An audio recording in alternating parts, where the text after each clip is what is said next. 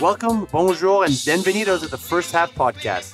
This weekly show is about all things footy and the way we see it on this side of the pond. In our episode, we will try and cover as many topics as we can that fall into the categories of art, culture, music, fashion, food, drink, and the game itself, and anything in its sports ecosystem. You can follow us and tell us if we rock, suck, and make suggestions on all our social medias. It's all of them, the First Half Podcast. This show is powered by Luxy Media. Check them out at luxymedia.com and see what they can do for your business. Now for the show. Welcome to the First Half Podcast. On today's episode, we have a gentleman named Shaun McMahon. He is the voice of Montreal. As far as I'm concerned, when you hear it, you'll understand what I mean. He's done a lot of things. He's even worked with the local club and has been a sports reporter for over, I think, 20 years. I hope you enjoyed today's episode. Please share, follow, make any comments, DM me, send me messages, tell me you hate it, tell me you love it. Either way, let us know what you think. And I hope you enjoyed today's episode of the First Half Podcast with Shaun McMahon. Doesn't matter. This is still the best soccer in the world. This is about growing the sport in this city, in this country, for that matter. And I remember back in 2006, I was on a broadcast team that had the FIFA World Cup, the one that Italy won. And I was on the air for 29 out of 30 days. I knew you'd be excited about that. I was on the air for 29 out of 30 days, and I was blown away every single day by the love that this city had for the beautiful game. It was amazing. Yeah. And then you fast forward 20 years from just that moment to 2026, and you take into account the teenage players now who are going to be in their 20s, and they'll have a deep-rooted love for the game. They'll have some disposable income to attend an event like that. The existing fans, an Impact team that's always been there, that's now going to be well into their MLS history, maybe a cup or two under their belt. In 2026, you add World Cup to that. If that doesn't galvanize the love of soccer in this city, like, I don't know what will. Welcome to the First Half Podcast. Today, we have a very special guest, somebody that's been supporting goal initiatives for quite some time, a Montreal staple, Shaun McMahon. Welcome. Thanks for joining us. This guy's a TV guy, radio guy. I like your description on social media. I like the way you say it with guy. I thought it was very classy. Thank you for joining us today, Shaun, on the First Half Podcast. It's a real pleasure. It's also an honor because I'm in your space when it comes to this, and so it's fun to have you with us. So welcome. Well, listen, I appreciate you having me on. I love the podcast, and you're doing a great job in that space. I really enjoy listening and watching. Every time you get a new episode out there. So kudos to you. It's been fun. It's been fun so far. Thanks for having me. My pleasure, man. So listen, the show is listened to in a few locations around the world. We're super fortunate. So don't think it's just about Montreal. So when you're describing things, please, open up and talk about it. Just be very descriptive. So listen, Shaun, let's get right to it. You're on the show. Please tell our listeners, your name, what you're up to, what you're doing, and a little bit of your backstory. Well, it's a loaded question. There's a lot going on these days, at a time when there's not a lot going on, which is kind of interesting, right? So, I guess we'll start from the beginning. I mean, I'm just a regular guy, like I said. I had all started on a cold winter's night back in November of 1981. Amazing. Yeah, growing up on the mean streets of a Huntsic. But that's kind of, I feel like I had like the typical Canadian upbringing. I grew up in a Huntsic and spent all my time as a kid just being outside, playing soccer, playing football, playing hockey, playing baseball. It was you get out, first light, and when the lights came on, street lamps came on, you knew it was time to come in. And, I grew up in a super multicultural neighborhood. My mom's Italian, my dad's of Irish descent. We were all Italian and Portuguese, and everybody just got along. It was rows and rows of duplexes, and that's all we cared about, was just being together and playing sports and playing music and hanging out and being around family, and just kind of went through school and still going through life like that, really, to be honest with you. And now just working away. It's a busy time on the job front, but good times, definitely. So what exactly, what do you do right now? What is if someone were to say, hey, Shaun, or Mr. McMahon, what is it that you do? How would you describe yourself? Yeah, well, Mr. McMahon's my dad, so let's get that clear right away. You know what? I just I like saying your name because of the. Thank you. I'm telling you, man, it's a tough name. You get me, right? I mean, it's a tough name. Yeah, I know, that's exactly right. Like day by day, you're like look at it, and people are like, "Hey, ballets, the blablats." Like nobody knows what to do. So for me, there's no Q in there. Why are people pronouncing a Q in my name? Yeah. So what's your backstory? Like, what are you doing? So right now, I'm actually in a new role. As of the last, that's about 9 months or so now. I'm the communications specialist for the Jewish General Hospital. So depending on where you're listening, at the moment, it's, the #1 hospital in Quebec. It's, number 4 or 5 typically in Canada, one of the best in the world. And I'm just, as you can imagine, working at a hospital during a pandemic, it's been eye-opening. Let me tell you, I mean, we can dig into that or not dig into that, but it's been really, really tough, but very gratifying at the same time. So that's where I'm at the moment. That's my day job. My night job, weekend job after the kids go to bed job is I'm a voiceover artist. I've been doing that for close to 20 years now, from this home studio that I have right behind me here. And is that really a home studio? Yeah, this is my home studio. So wow, I've got this built out. Thank you very much. It's been really great, to be honest with you.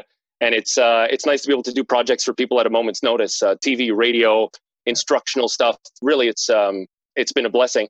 And I'm coming off of about 19 years of pro radio as a reporter, host, producer, doing about half of that in AM radio as a sports reporter, journalist, editor, and the back half of it as a music guy, doing music shows for about a decade or so. So yeah, that's where we're at. Yeah, and it's amazing. It actually seems to beautifully intermix and sort of, intersect with each other. Were you always sure this was something you were going to do? From real early on. I like to talk.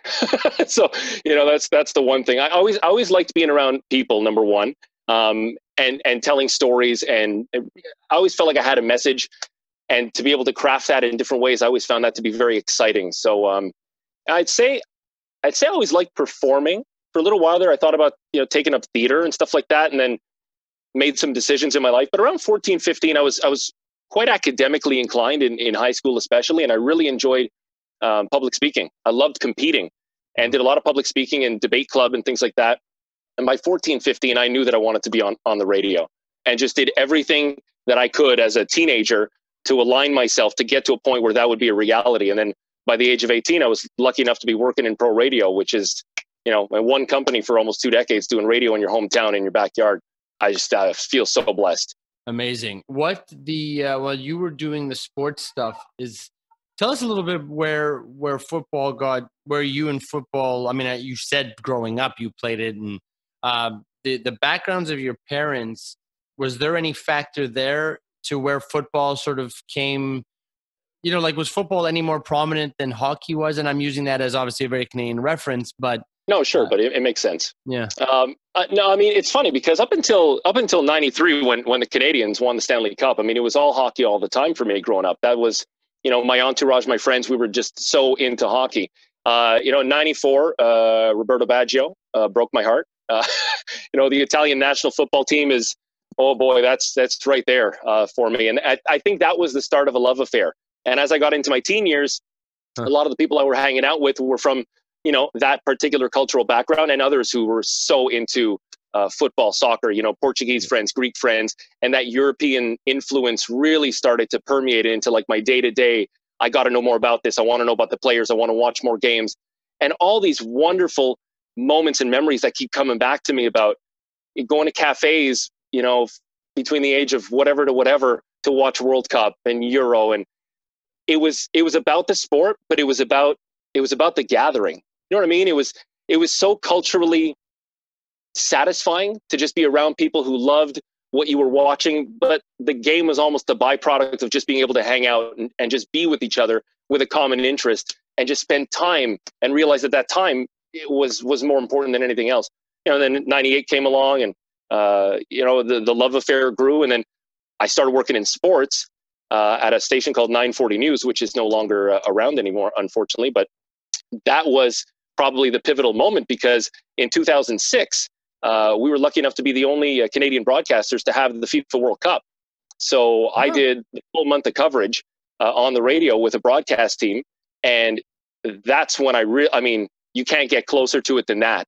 And as a fan, I was just, talk about getting your kicks, right? So I was watching it as a fan, and the fact that I was an Italy fan and the whole tournament culminated in Italy winning the World Cup, it was, as of then, that was it for me. So basically your non-biased sort of sports reporting went out the window.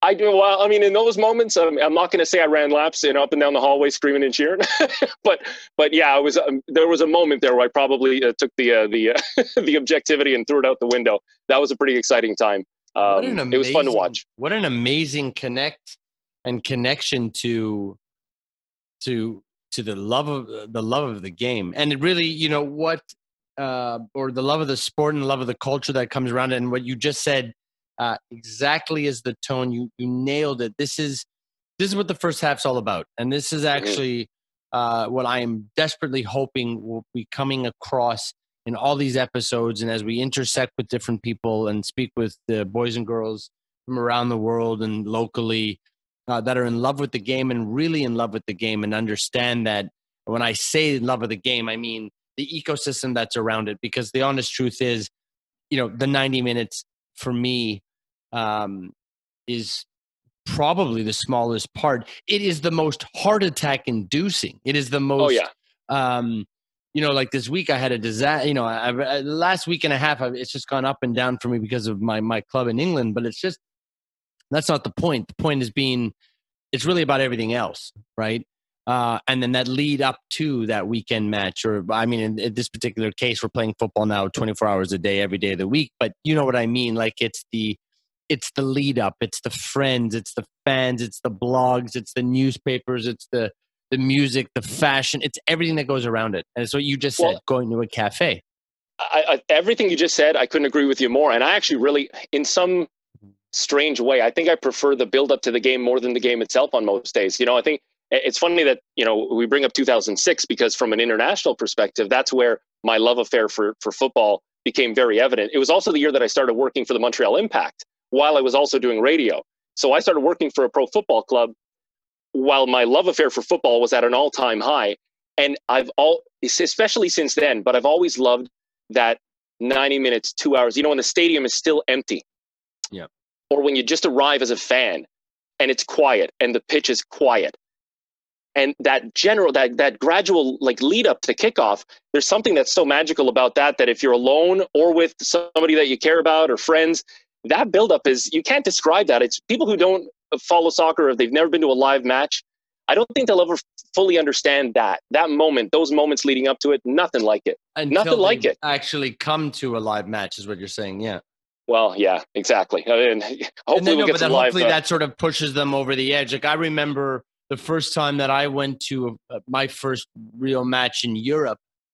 And what I mean by a real match is I'm sorry, but around the world, I mean, North America, it'll take some time just because it'll take some time. But when you go to a game in Europe, and I'm going to specifically single out in England, and it's literally 24 hours before kickoff, and it's 24 hours of this is what we're thinking about, talking, doing, eating, living, breathing, the streets. There's no cars. It's all the police are on horseback. Wow. Everybody's that's awesome.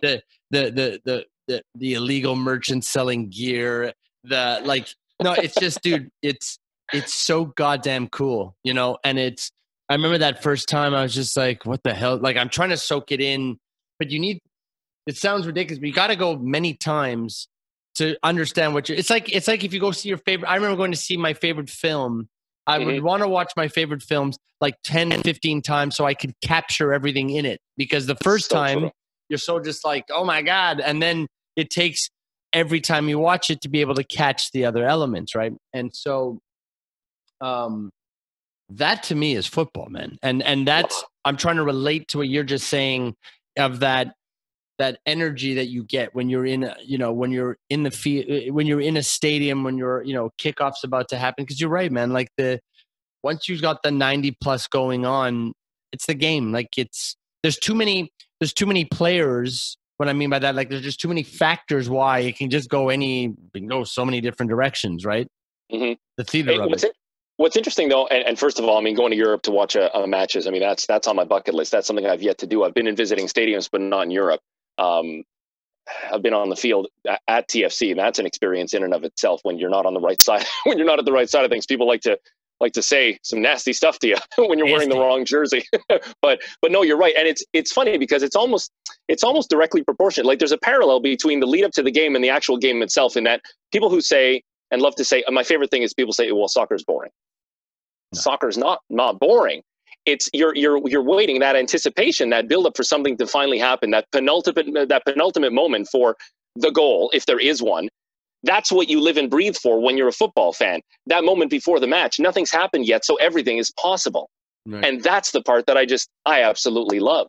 And there's moments there. Yeah, no, and absolutely. And then the adulation, the excitement, or the deflation on either side after is so heavy, right? Like, it's just so amazing to see how everybody starts off with the same excitement, and literally 90 minutes plus later, half of that stadium is walking out with their, deflated. Yeah, well, there's always at least there's always next week. There's always next week.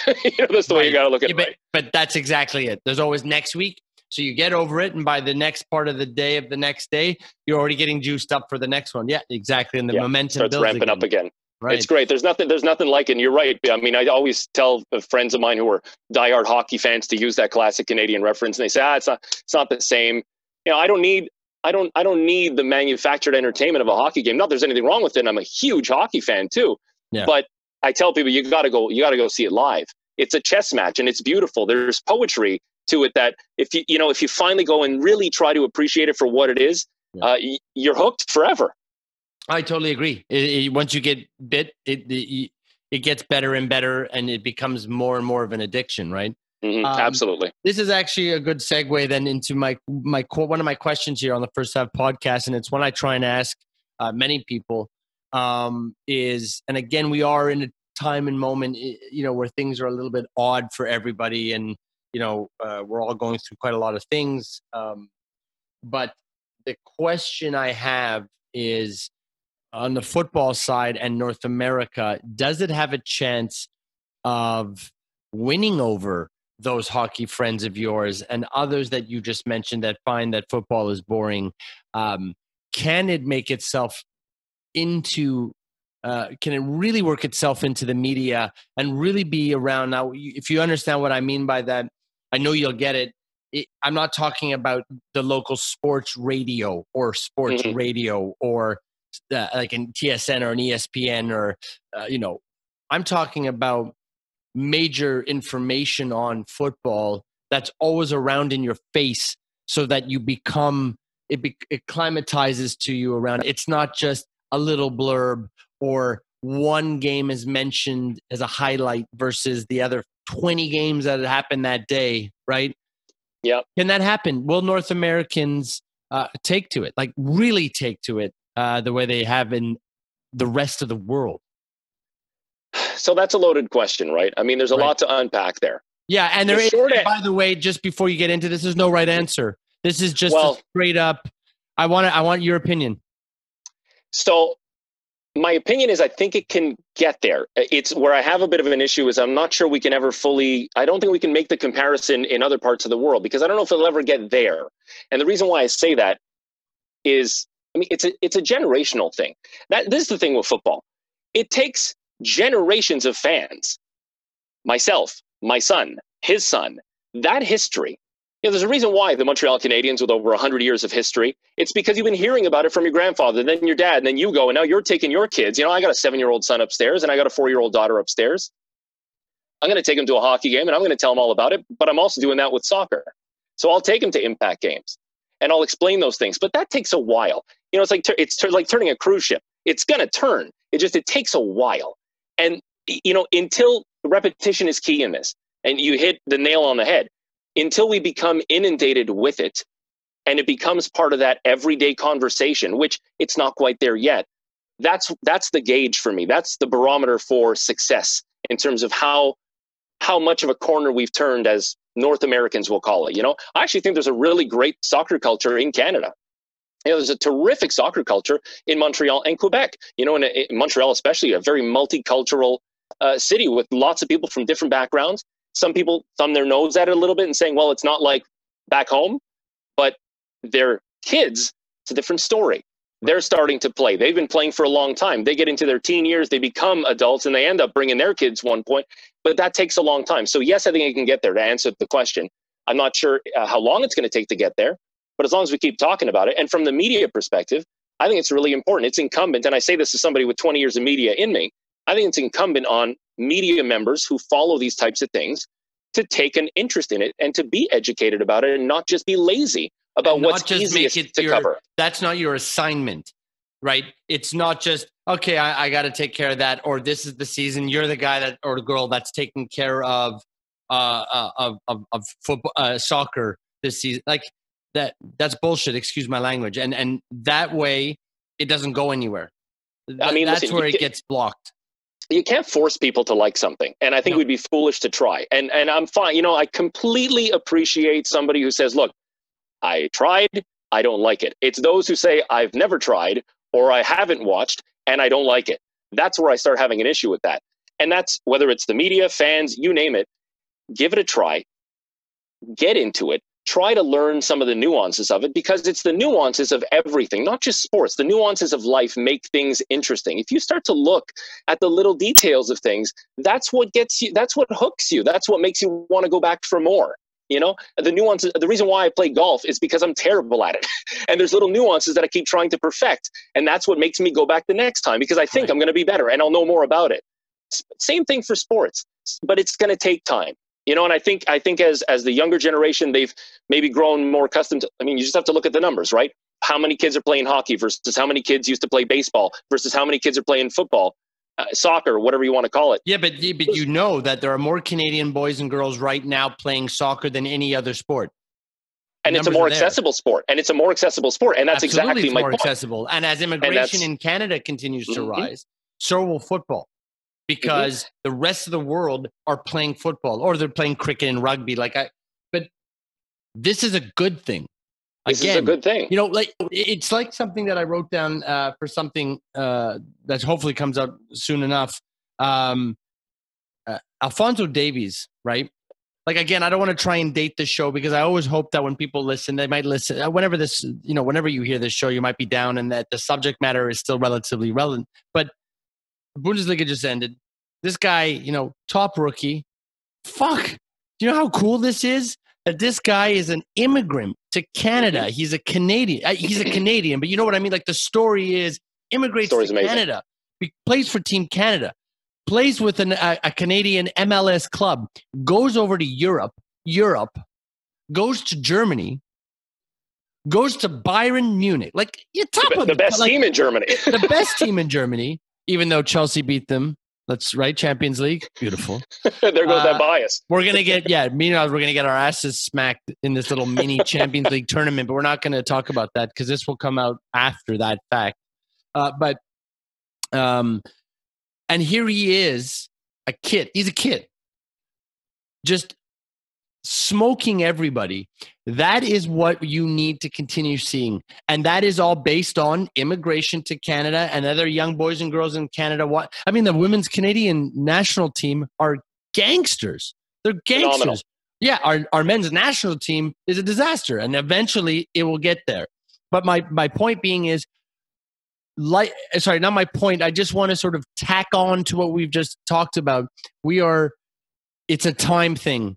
And I think if it just keeps going, and we keep having, like you said, these conversations, and the media on any side is into it, and around the water cooler people are talking about it, and then we have the actual athletes stepping up, because that's the other thing, right? Like you still got to have these boys and girls, kicking ass on an international level, locally, obviously, as well. But, that's how it is. It's like that old story. The DJ has to go out of town to make it big back in his town or her town. You know what I mean? Like, they got to come back because they were big somewhere else. Then they're like, oh, that's our guy and our girl. Come back. We love you. That kind of thing. Well, that's the classic radio narrative. A lot of people think that, if you want to work in radio, in big city radio, as they call it, you got to go work in, Dauphin, Manitoba, with all due respect, if you're listening in Dauphin, Manitoba. But that kind of thing and then you can come back home at some point. You're right about that. It is a time thing. I think it's a kid thing too. It sounds cliche, kids are the future, but kids are the future. They're playing in huge numbers, and that's all they're going to know for years and years and years. And the other important element to that, in my opinion anyway, Paul, is, like you said, at the club level, especially if you're in a market where there is a club, a pro club in many cases. In our case, in our city, we're where we have an MLS club. It wasn't always an MLS club. It was a USL club. It started super grassroots, and it became the team that we know that they are today. Kids in our market that are playing, and they're 8 and 9 and 14 years old, the fact that they can aspire to that, and that they're represented. There's Quebecers on that team. There's people from our very own backyard playing at the pro level in our backyard. Those kids now can aspire to be that. That is the continuation that makes all the difference, because they could play and then 14-year-old boy says, you know what, the heck with this, I'm interested in girls, and forget soccer for the rest of my life. But there's those that are going to say, you know what, look at so-and-so who made it. And they're right here in my backyard. That's going to keep them, if nothing else, that'll keep them hooked onto it. And you know what, I'm going to throw out, and I've said this before, and I'm going to keep throwing it out little bits. I'm going to keep sprinkling it. I think we need a women's MLS club. And I think the MLS needs to do what they're doing in Europe and make a league straight up. I think the whole this female is side of absolute things, nonsense that it is. That's not happening. It's no, listen. That, and it's just, even if you're just into marketing, if no disrespect, like, are you fucking crazy? Of course. The women's game is stronger than the men's game nationally in North America. So what are you talking about? Let's go. Like, take the model. The problem is, though, that model's flawed, though, Paul. And I'll tell you why. Because at the end of the day, dollars and cents will end up ruling out. Yes. And you brought up the women's national team. And I'm, just for the record, I want this to be clear. We're recording this, right? Yep. I'm with you on this. I love the women's game. I would go watch. There would be no issue for me. But a lot of people have these preconceived notions that it's an inferior product. And insert sport here. Yep. Doesn't matter. Football, hockey, you name it. It's an inferior product. They're inferior athletes, which is bullshit. Forgive me. Yeah. But look at Christine Sinclair. Christine Sinclair is one of the greatest athletes in world football ever, if not the best. And we barely talk about her in Canada. I know. That signals to me that we still have a huge problem. I totally agree. That's an issue. And so it might take a little bit longer. So listen, we will jump into that. First of all, Shaun, this has been fantastic. I'm enjoying this. And same here. I appreciate it, especially letting me have this kind of conversation with you, considering, the pedigree and the time that you've been in your business. And it's a pleasure. That's super cool. I want to get to 12 questions with you. So something that we do here on 12 questions. Yeah, all right, amazing. So look, it's a rapid fire. Okay. We ask 12 questions. There's no right, there's no wrong answer. Just say what comes to mind. Oh, man. Should I stretch? I feel like I should stretch. I always stretch. I always like. Oh no, okay. I'm getting close to 40 here, Paul. I got to be careful what I do. I make noise when I tie my shoes.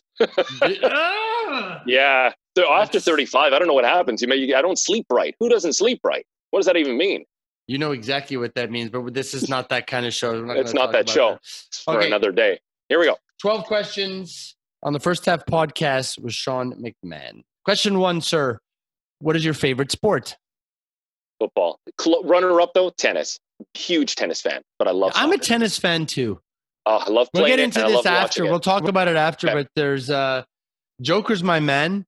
And same here. During this pandemic, he was doing a lot of these like really cool IGTV things about like he is a smart mother FF. Like this guy, really smart. I mean, a little stupid about partying. He shouldn't have been partying, but we all make mistakes. Number 2, what song or band would you want blasting as you walked into a stadium? Oh man, Enter Sandman, Metallica. Favorite footy or sports team? The Montreal Impact, near and dear to my heart. You're good. I knew you were gonna. It's that or the Habs. Favorite athlete, dead or alive? Patrick Roy. Favorite breakfast item? Bacon. Is that a question? Yes, it is. Bacon.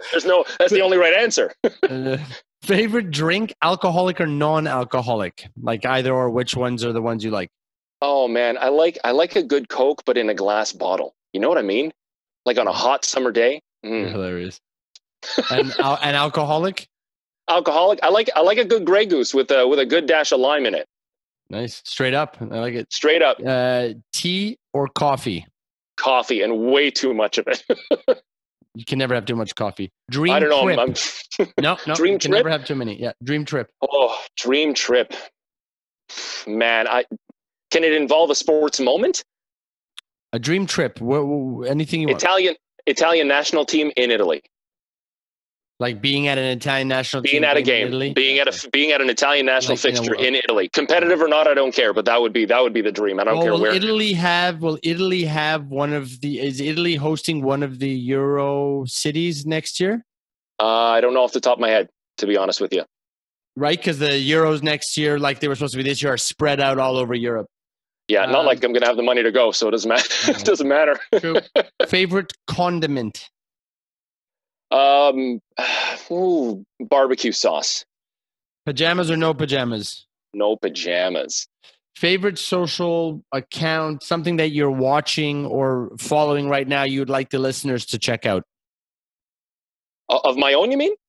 Yeah, is there something that Or you're if anybody following else? right now? No, is there somebody, not of your own. Like, is there something that you like that you're following? You're like, oh, people should check this guy or girl out. It's a good site.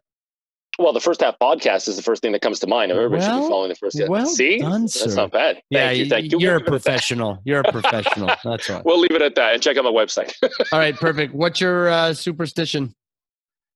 That's an interesting one. I only put on sports equipment starting with the right and then go to the left, no matter what. I've been doing that since as long as I can remember.